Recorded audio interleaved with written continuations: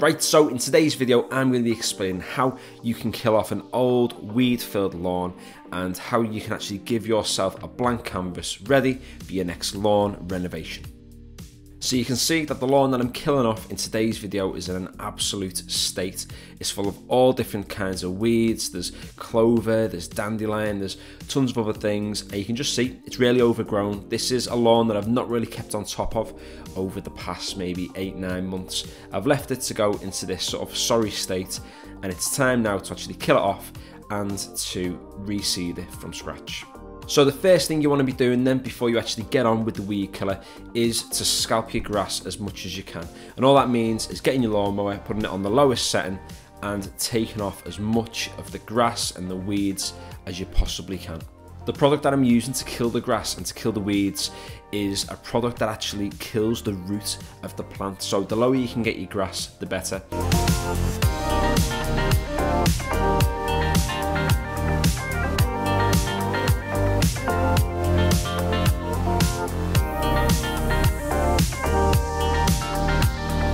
You can see as well that I'm dumping out all of the dead grass just in front of the bushes there. Eventually it's going to decompose and break down over time, but if you do have a garden recycle bin, get ready because you are going to be filling it pretty quickly depending on the size of your lawn.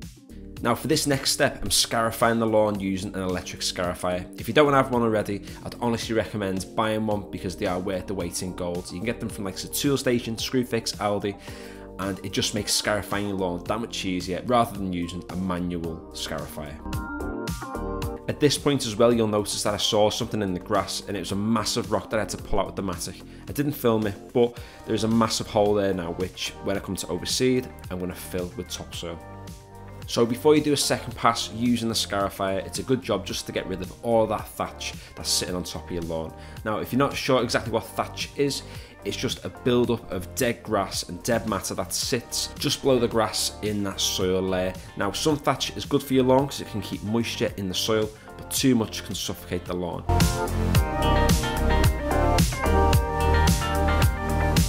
So then I got on with the scarifier, did a second pass just to rip out any more of the thatch. But if you do have a bigger lawn than me, as in like a wider lawn, or you've not got one that's on a slope, it might be worth going in a different direction too, just because that's a better way to rip out as much thatch as possible.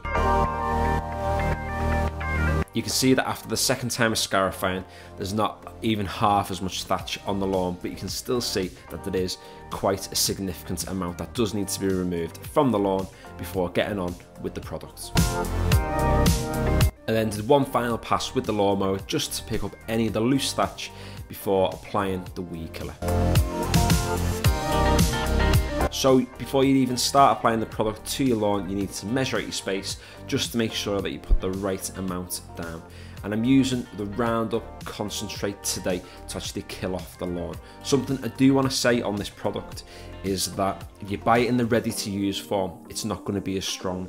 There are certain regulations in the UK that say if you're buying ready to use products, they can't be too strong because they can damage all sorts of different flora and fauna knocking about, in the local area. However, if you buy it in the concentrate form, like what I've done, then you can actually make it as strong as you want, so you can, more easily kill off the spaces you want to destroy. So as you'll see for the rest of the video, I actually use sort of two different methods to kill off the lawn. The first is what you're seeing on screen now, which is with a watering can, and later on I actually use a knapsack backpack sprayer as well. Now, using the watering can, you'll notice that I use almost the entire bottle of the Roundup concentrate, which is far too much. The reason why I applied so much is that the watering can was only able to sort of cover about 2 square meters worth of space on the lawn. So I was putting between 5 and 7 mil of the product to kill off that particular area.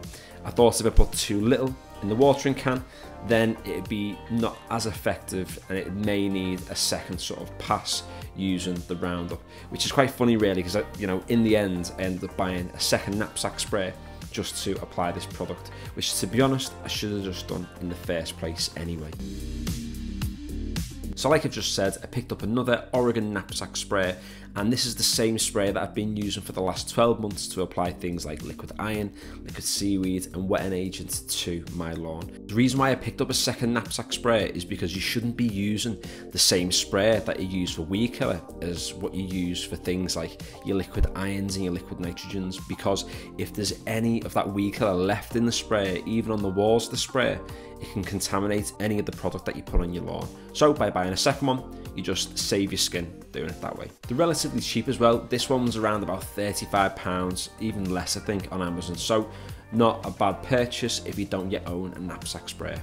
As you may have noticed as well, I use significantly less of this product when applying it with the knapsack sprayer, and that's just because the sprayer enables you to distribute that product much more evenly across the lawn compared to when you're using a watering can.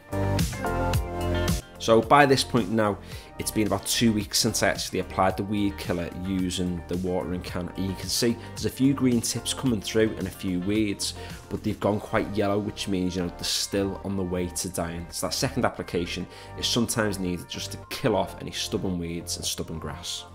And there we go, another week later, and the lawn is pretty much dead. All of the grass has gone brown, it's all wilted, all the roots have been destroyed from below.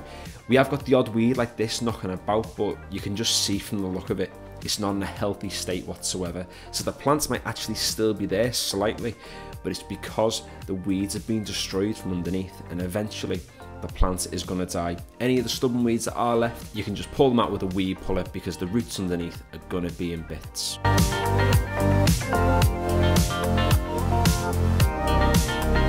So I'm going to be giving it another week just to make sure that all the product has degraded in the soil, and then I'm going to be getting on with some new topsoil, some new seed, and I'll be showing you in a future video how I bring this lawn back to life.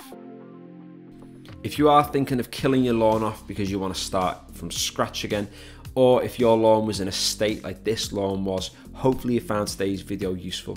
If you did, feel free to give it a like, and if you'd like to check out any of my other videos such as my lawn tip videos or any of my garden renovation, then head over to my channel, and if you like what you see, feel free to subscribe. And finally, thanks for watching.